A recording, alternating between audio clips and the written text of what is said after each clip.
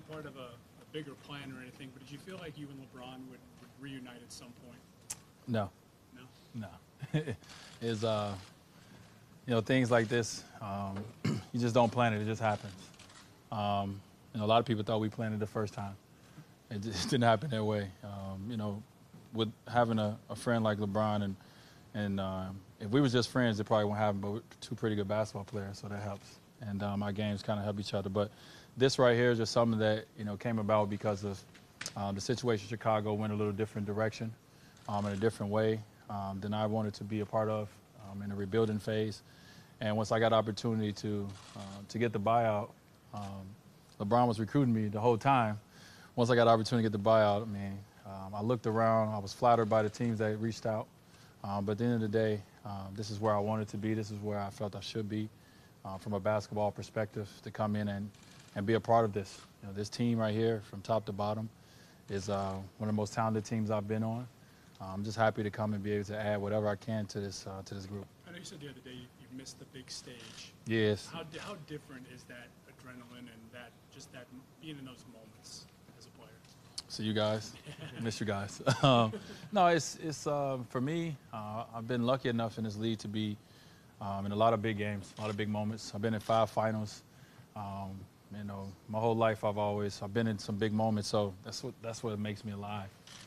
Just when you come into a basketball season and you just plan to play, I don't like that feeling. When you don't feel like you compete for a championship and your hope is hopefully to go to the playoffs. I like to know that it's going to be a long season, and those are things that make me feel alive. Just being on that big stage, being in those moments. I was telling somebody, I missed those moments where I remember a couple years ago when me and LeBron was together. I had a game in Indiana where I scored 5 points. Everybody said I was done. It was this and that. And then I came back the next couple games, scored 30, 28, 41. I miss that. I miss being in my room, not talking to nobody, feeling like, the world's on my shoulder, and then coming out and showing what I'm made of.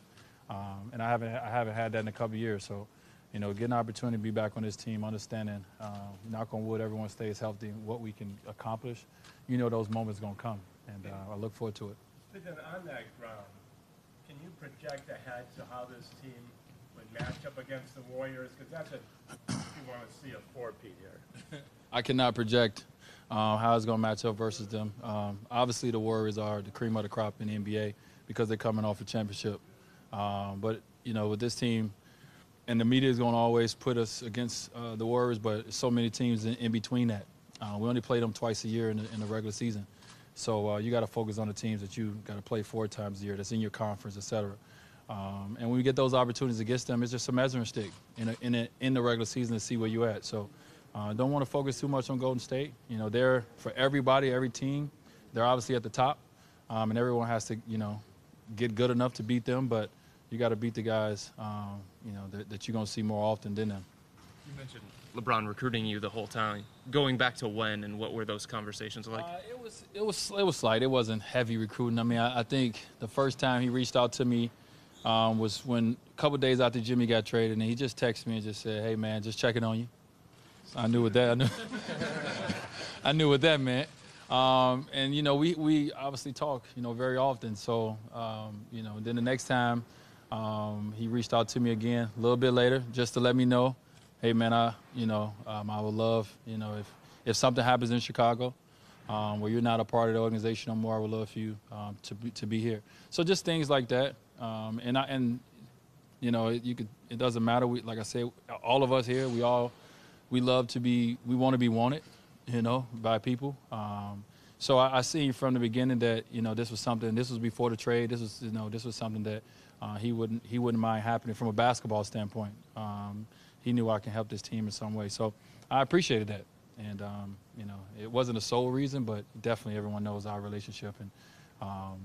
And he was a huge reason why I decided to come in. But this team is just so good, and you just want to be a part of something special like this.